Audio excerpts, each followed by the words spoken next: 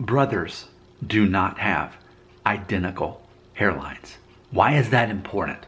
I'll tell you why that's important.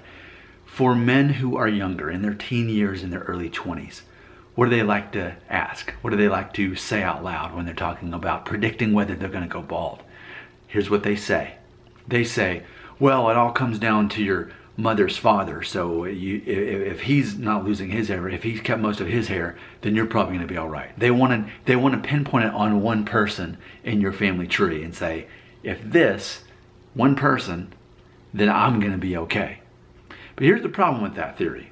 A very obvious flaw in that concept, in that rationale. Brothers. Now, I don't have a brother, but some of you do. Or you know men who have brothers. And if you'll notice, they don't have identical hairlines. They don't have necessarily the same kind of hair.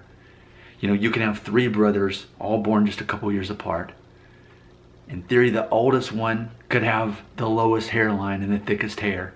The youngest one could be Norwood 5 and just about completely bald. And then the guy in the middle can maybe just be in between and have curly hair, where the other ones have straight. However it works out. Brothers do not have identical hairlines. So this concept that we can tag it on one person in our family tree is just ridiculous. It's so simply debunkable. It's not about one person in your family tree. Now, I will say hair loss is genetic. You know, and that's another thing, that guys that are younger are always looking for this way.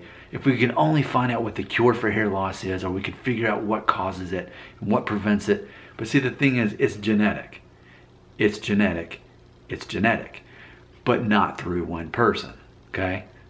So this whole concept about your mother's father, that's not how it actually works. Otherwise, every man in the family, if he simply, his maternal grandfather, as long as he had a good hair, then that means all 7 brothers, or however many brothers, would all have perfect heads of hair. That's what that would mean. But that's not the case. Now, what I do believe, and this is one of my hair loss theories, I do believe for every male that there's someone in his own family tree that he is going to naturally pattern himself after when it comes to hair loss. It could be his father, it could be either of his grandfathers, it could be an uncle. I think very predictably you can match it, and you can start seeing that as your hairline starts changing. Probably by your 20s you can kind of get an idea for that. And maybe you even have the same kind of hair. When I say that, wavy, curly, straight, etc., thin, thick, whatever it is, you may be able to figure that out. But see, that's why brothers, let's say 3 brothers, and they all have different hair loss patterns. Well, check me out here.